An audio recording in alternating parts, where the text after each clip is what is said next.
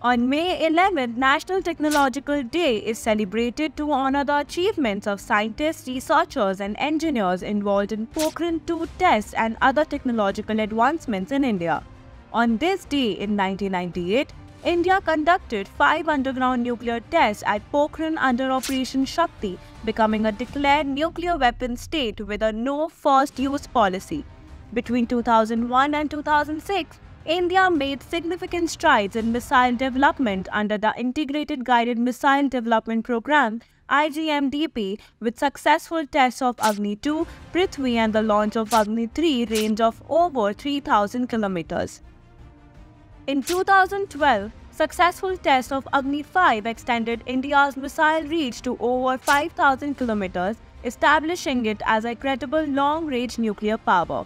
In 2008, Indo-US Civil Nuclear Agreement was signed, providing India with access to global nuclear technology for civilian energy use. In same year, India also launched Chandrayaan-1, its first lunar mission, which went on to discover water molecules on the moon and placed India among the few nations with interplanetary exploration capabilities.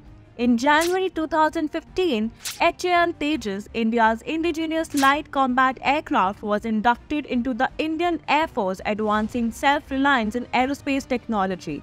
A year later, INS Arihant, India's first indigenously developed nuclear-powered ballistic missile submarine, was commissioned, completing the country's nuclear triad capability. In August 2023, India became the first country to land near Moon's South Pole with Chandrayaan-3. India launched Aditya L1, its first solar observatory in the same year, to study the Sun's corona and space weather from the Lagrange Point 1 orbit. In 2024, India successfully tested a hypersonic missile capable of speeds over Mach 5, placing it among a handful of countries with hypersonic weapons capability.